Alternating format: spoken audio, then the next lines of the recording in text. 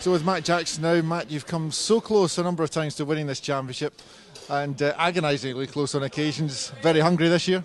Absolutely, yeah. You know, we're obviously shredded wheat, so you know, we'll get a good breakfast inside us, and hopefully that can be the thing to push us over the edge. So, you know, as you say, we've come so close, and you know, we do need to you know, just take that crown.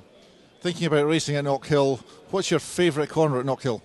It's got to be the first corner. I think that's a mega little section. You know, turn 1, 2, and 3. It's a brilliant little section of the circuit and a great little place. And further around from there on the circuit, of course, is the famous chicane, where we see cars, 2 wheels, airborne, all sorts of landing positions. For a little piece to the camera, what's your face like as you go through the chicane? First time you do it, it's yeah, it's hold on, but it is a great little place, and obviously, as you say, going through there when you're in a race, you know, 2 abreast or you know, very close, you know, to every car, it's yeah, it's an interesting place. Obviously, a very competitive championship this year. Of course, 16 drivers, I think, who have previously won races going into the season, and of course, more races to be won as the season goes on.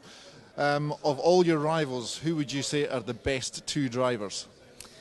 I think you know, Gordon in the Honda is you know, he's certainly one of them. You know, Matt and Jason, I think they're the boys that have been around, you know, longest, and obviously, you know, got you know, a great number of wins between them. So on the grid, I think there's probably 3, but yeah.